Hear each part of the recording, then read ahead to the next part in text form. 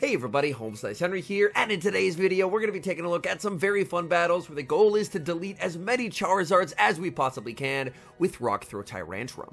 TYRANTRUM is a Dragon and Rock type Pokemon with the moveset of Rock Throw, Crunch, and Meteor Beam, and today I'm pairing it up with a Toxicroak and a Sludge Bomb Guzzlord, and the goal is maximum Charizard destruction.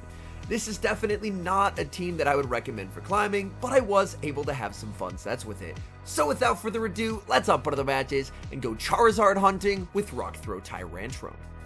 Hopping into the first match, picking up a Positively Toxicroak into Shadow Snorlax. Opponent save switches into a Shadow Claw Giratina, and we have a great response available with the Guzzlord. Guzzlord will be taking super effective damage from Dragon Claw, but the nice thing is since the Shadow Claws do absolutely nothing, Guzzlord actually has a very nice matchup here. I'm going to be able to connect with the Dragon Claw, tank 2 moves from my opponent here as they go for their second Dragon Claw, and then I should be able to make it to another Dragon Claw before they make their third move, and retain switch advantage without giving up a shield. Dragon Claw is going to KO, opponent is going to look to send back in the Snorlax, but these licks are heavily resisted by the Guzzlord. Guzzlord making it to a Dragon Claw. This will get some solid chip damage onto the Snorlax. Snorlax may look to try and go for the farm down here. Guzzlord makes it to the Dragon Claw, but dies with the move. In comes Toxicroak. Unfortunately, I do lag, so I don't get my counter through. They fire off the Body Slam. I'm able to get my counter through as they go for Body Slam number 2. Opponent should look to switch, and they do. It's Shadow Charizard in the back, get absolutely deleted by Rock Throws. TYRANTRUM on an absolute rampage, taking the Dragon Claw and farming down the Charizard. Back in comes the Shadow Snorlax, but Shadow Snorlax is just running out of HP. Crunch gets the shield and the defense drop, and TYRANTRUM gets the farm down. We've got a Core Breaker on the lead in the next match, Toxicroak into Swampert. Swampert has good matchups against both the Toxicroak and the TYRANTRUM, so this is going to be a tough situation to be in. I try and go for a catch onto the Guzzlord, but my opponent goes for a catch at the same time as well, and now I have Charizard aligned against Guzzlord. Definitely not what I was hoping to see, as I would much rather have the TYRANTRUM on the Charizard. Dragon Claw is going to connect, opponent is firing off their own Dragon Claw, and I will be able to tank this. Guzzlord has a massive HP stat. Guzzlord looking for the farm down and gets it. Opponent sends back in the Swampert, and I'm firing off the Dragon Claw. Dragon Claw will get some solid chip damage here. Guzzlord cannot make it to another Claw. The good news is Toxicroak wins CMP over Swampert, so I can bring back in the Toxicroak, go for the Mud Bomb, and pressure a shield from my opponent, and now I'm going to let this go. My guess is they're probably going for the Hydro, and they do. In the back, they have some spice. Shadow Staraptor, in comes TYRANTRUM, and the opponent concedes the match. We see a tough lead again in the next match, Toxicroak into Defense Deoxys. Deoxys has good matchups against this entire team, so this is definitely not a good spot for me to be in. I'm going to fire off the Sludge Bomb able to connect onto the Deoxys. I go for the Psycho Boost catch, but no luck. My opponent holds onto their energy, and they're going to send in Obstagoon.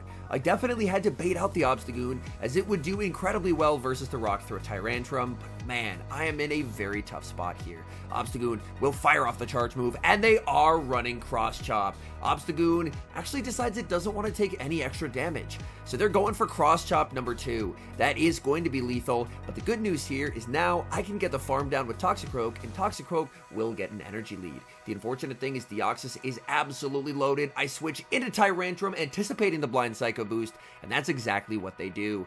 They go for the Psycho Boost. In the back, opponent running Shadow Drapion.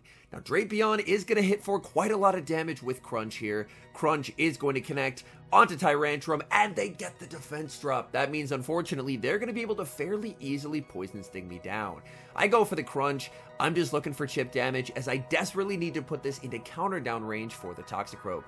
In comes the Toxicroak. I will be able to tank a Crunch here. I have to hope for no debuff, and there's no debuff. But the question is, can Toxicroak make it to 3 Mud Bombs before Deoxys makes it to 3 Psycho Boosts? This is going to be close. I do have a slight energy advantage going into the matchup, but Deoxys, of course, does pace slightly faster than the Toxicroak, so this will be very close. They go for the Psycho Boost. I'm farming up.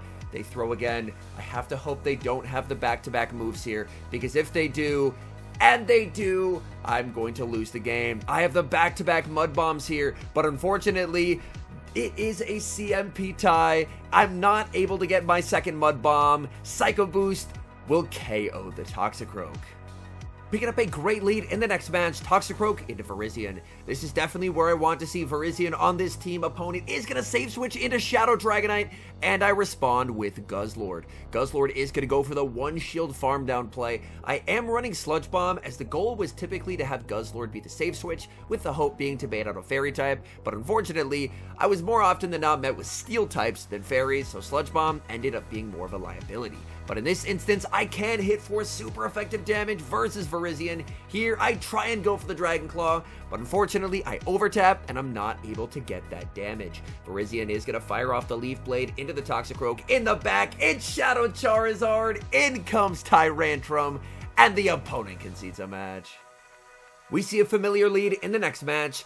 Toxicroak into Defense Deoxys. As I mentioned, Defense Deoxys is extremely tough for this team because it has positive matchups against every single team member. I'm going to fire off the Sludge Bomb. Last time I tried to catch on 10, it didn't work. So this time I'm actually going to catch on 12, and I am able to get the catch. They baited with a Thunderbolt, but either way, it is going to be resisted. Opponent now going to send in Air Slash Mandibuzz, but this is not the greatest response to a Guzzlord save switch. Unfortunately for Mandibuzz, Air Slash is a very mediocre fast move, so Guzzlord, despite the fact that it already is at a health disadvantage, should be able to put up quite the fight here. They're going to be firing off their charge move, going for the Aerial Ace, and Aerial Ace, same as Air Slash, they're just both very poor moves overall. Farming up with the Guzzlord, making it to another Dragon Claw. Guzzlord able to outpace the Mandibuzz, and Dragon Claw gets a shield from the opponent. That's fantastic. I'm totally fine with giving up switch. They overfarmed quite a lot with the Mandibuzz. I'm just going to let that go, and now I can send in Tyrantrum. Tyrantrum will be able to absorb this foul play no problem, get the farm down, and have a small energy lead for whatever my opponent decides to send in.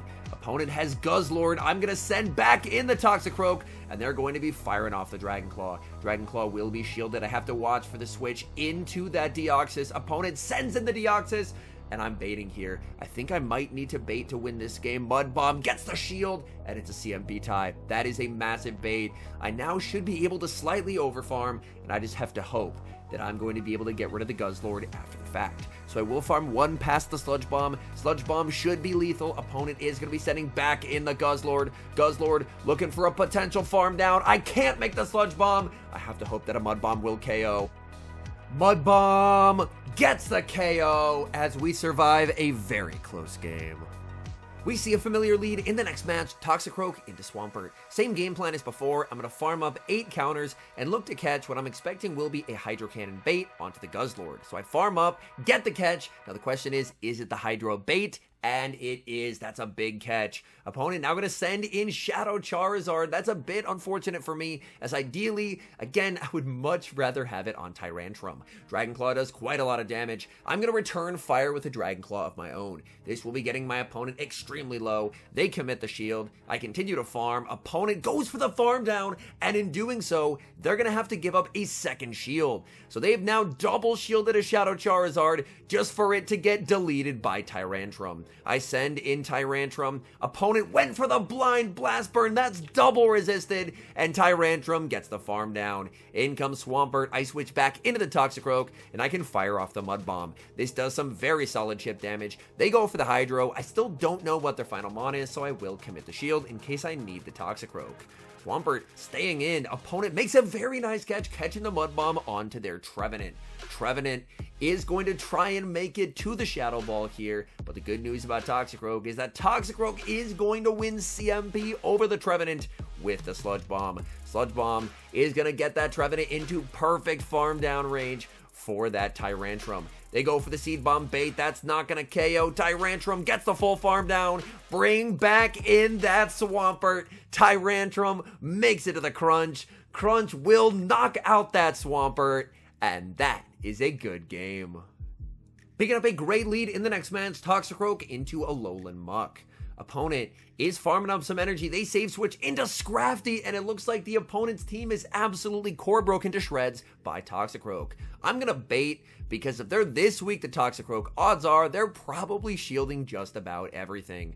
They're gonna fire off the foul play with the Scrafty. I will be able to survive that, continuing to farm and going for the Mud Bomb. Let's see, are they willing to double shield? They are. They've gotta be so weak. And I'm just gonna send in Guzzlord to absorb this energy. It's a power-up punch from the Scrafty. Guzzlord gets the farm down. Opponent gave up both shields, and now we see why they have an Obstagoon in the back. So their team is triple weak against that Toxicroak. Dragon Claw is going to connect. Obstagoon firing off the charge move. Are they running cross chop?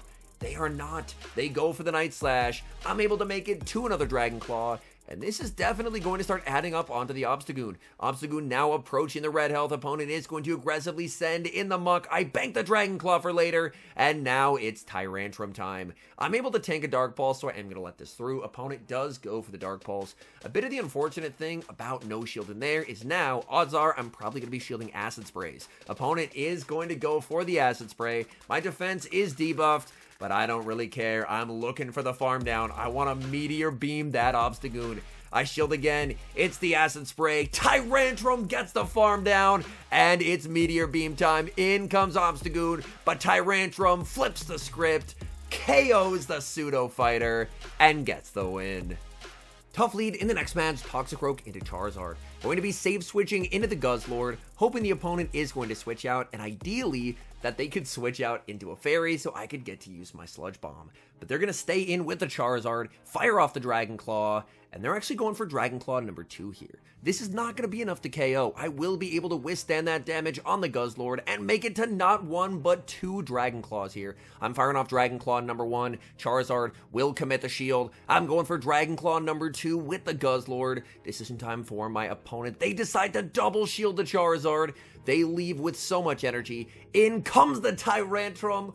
Opponent wasn't sure what came in, and I get the snipe before they can throw a move. Opponent sends in a Golisopod, and Golisopod is going straight X-Scissor here. So they are just looking for chip damage onto Tyrantrum. Rock Throw is hitting for super effective damage as they go for X-Scissor number 2. I'm just going to shield once and fully commit to the farm down. Opponent is going to have to switch, and they send in Jellicent, and oh boy, this backline is getting swept by Tyrantrum. Crunch deals massive damage, and I get to go for Crunch number 2. This will be lethal. All that's left in the back is the Golisopod. Opponent sees the writing on the wall and concedes the match. We've got a bit of a tricky lead in the next match, Toxicroak into Tapu Fini. This is definitely a situation where having a more PvP optimized Toxicroak for the Ultra League would be beneficial. I'm farming up well past the Sludge Bomb, and I'm going for the Mud Bomb bait. Mud Bomb does get shielded, that is quite nice. I'm farming up to the Sludge Bomb, looking to bait again. Unfortunately, my opponent will throw first. Here, I should have thrown right away, as I end up going for 1 in the move, and that's going to cost me my second shield. I should still be able to bait and make it to the Sludge Bomb here, but it's going to be very close. As I mentioned, I run the Hundo Toxicroak, so it's not very tanky. I'm farming up, making it to the Sludge Bomb, but what a catch by my opponent, as they end up catching the Sludge Bomb onto the Giratina. But wait, this could potentially set up Guzzlord being able to Sludge Bomb Tapu Fini, because I'll be able to get rid of the Giratina, and Tapu Fini resists all of Guzzlord's standard moves, so they have no reason to not bring in the Tapu Fini, and then I will finally get to Sludge Bomb a Fairy type. So I am looking to farm up here. Alright, here we go. I am going for this Dragon Claw, undercharging, so I can get a little bit of extra energy, bring in the Fini, but they don't bring in the Fini. You've got to be kidding me. They send in Obstagoon, and I still do not get to Sludge Bomb a Fairy type. Oh, that is absolutely tragic. And at this point, I just resign the match. Hopping into the final match, picking up a positive lead, Toxicroak into Shadow Poliwrath. Definitely where I want to see Poliwrath with this team, and my opponent is staying in this matchup, which is good for me. I'm building up to the Sludge Bomb and baiting with the Mud Bomb. Mud Bomb would do some solid chip damage even if it lands, but it's able to grab a shield. That is terrific news for me. I'm shielding up what's probably going to be an Ice Punch bait. Continuing to farm up with the Toxicroak. Opponent firing off another charge move, and you know what? I'm going to double shield. If they're staying in this matchup, I'm guessing that my Toxicroak could have value in the back. I'm going to overfarm quite a bit and then go for the Mud Bomb here. Opponent, I'm expecting them to let it go, but they commit the shield and then lose CMP. So Toxicroak able to get rid of the Shadow Poliwrath, still with a bit of health remaining. In comes Shadow Drapion. I'm going to farm up to the move and catch the crunch onto Guzzlord. Let's see, what does my opponent have in back here? They're staying in. They do get the debuff, which is a bit unfortunate for me. If they're staying in, odds are they're running Sludge Bomb as their second move, and since I'm debuffed, that is going to hurt. Sludge Bomb does a lot of damage. In the back, it is not a fairy type, but it is going to be Skuntank. So the good news is that I win. The bad news, again, my dream of Sludge Bombing a fairy type will not be accomplished here. I'm farming up with the Toxicroak, and I'm going to be firing off the Mud Bomb. This will be getting rid of the Skuntank. Opponent is going to send in the Drapion. I could go for the Mud Bomb, but instead, I'm going to send in Tyrantrum. Opponent knows it's over. They go for the Bad Manners Sludge Bomb onto the Rock type, and that is a good game. All in all, I did have a lot of fun with the team, even if I didn't get to Sludge Bomb any fairy types. As I mentioned at the start, this is not a team that I would recommend for climbing. Tyrantrum, definitely more of a spice pick than a pick that I would recommend for climbing, but something that I will recommend is, I believe within the next coming days, or it might be out by now, depending on when I release the video, that Chillis is uploading a fairly similar team, but with some important changes that actually turns it into a really nice climbing team. So definitely go check out his video if you haven't. Anyways, thank you guys so much for watching. If you're enjoying the content, make sure to leave a like and subscribe to the channel if you haven't. And a special thank you as always to our members here on YouTube. The support you guys provide is sincerely appreciated. So thank you guys oh so very much. And until next time, I've been HomeSliceHenry.